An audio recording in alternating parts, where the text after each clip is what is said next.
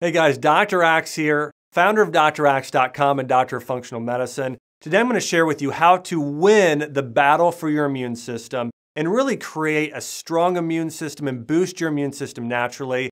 And one of the biggest keys in doing so is getting more probiotics in your diet and improving your digestive health.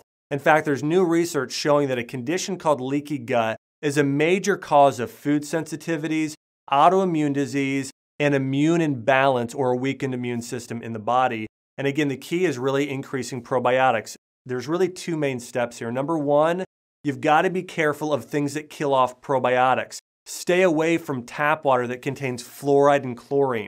Be careful of taking prescription antibiotic medications. That's the leading cause of probiotics getting wiped out today. And then also be careful in not consuming too much sugar. Consuming too much sugar can cause bad bacteria to feed, and which actually imbalances the good and bad bacteria in your body. And basically what probiotics are, this is step two, you need to start consuming more probiotics.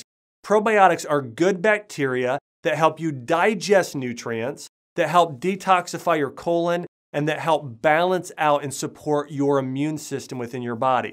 And so the next step is consuming more probiotic foods and taking a quality probiotic supplement. The probiotic foods you should look to consume are things like sauerkraut and kimchi, so fermented vegetables, also fermented dairy products like kefir and goat's milk yogurt, also probiotic beverages like apple cider vinegar, coconut kefir, and kvass.